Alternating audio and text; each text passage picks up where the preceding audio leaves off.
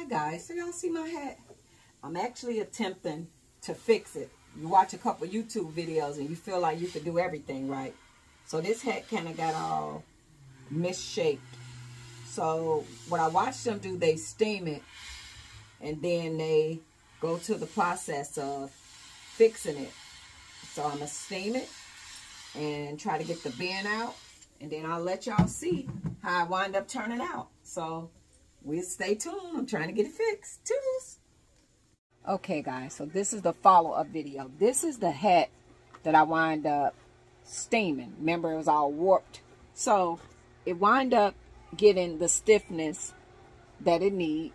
But what wind up happening when I did the burn method, and like I say, not knowing what this fabric is, I set it on fire. And to be honest, I really don't like the flat top hats. I ordered them, you know what I mean, and I got them, but I really don't like these kind of hats. I really don't. I'm more into, let's see. Oh, it's stuck. Yeah, I'm more or less like these kind. Yeah, I don't really like the flat tops, but I will wear the flat tops, you know, but they're not my favorite type of hat. So I wanted to just show y'all that, you know, I messed that one up. But here's another flip. Myra, be careful, babe. Did I unplug that hot knife? That's why none of them want you in here. You got your phone? Okay, go that way. Don't come back over here. This hot knife is unwinding. Do not want you to get burned. Go.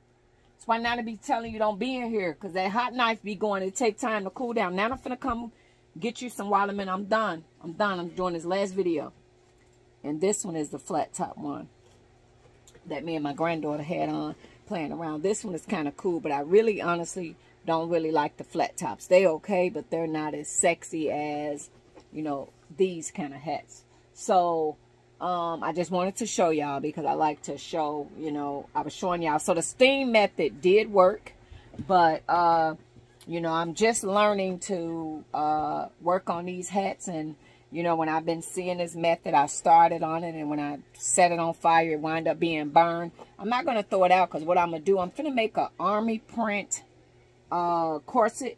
So what I'm going to do is, with the leftover fabric, I'm going to cover the top of this. And then I'm going to cover the bottom of this brim with the army print. And you'll never be able to see that there's a hole in there.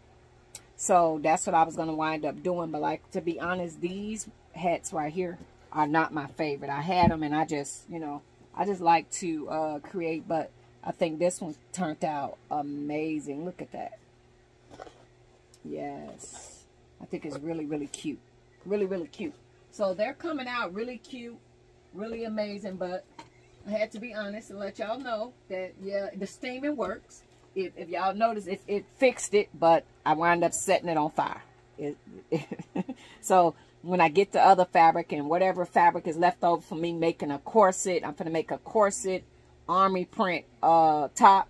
Whatever fabric is left, I'm going to do the top where I set that on fire. So I'm not just going to throw it out just yet. So just wanted to show y'all. You guys have an awesome Saturday.